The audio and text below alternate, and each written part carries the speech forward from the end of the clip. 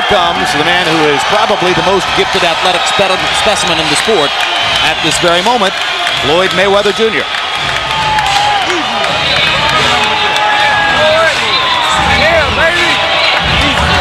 There's a crowd, boy, about half the size of your crowd a few years ago. You drew about 13,000.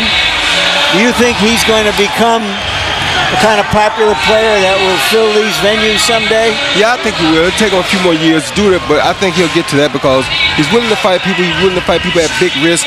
And as long as he continues to go on the road he's going on, people will soon buy into Floyd Mayweather because he is a very, very good fighter. Yeah, if his market power ever catches up to his talent, that will be a cosmic force in the sport.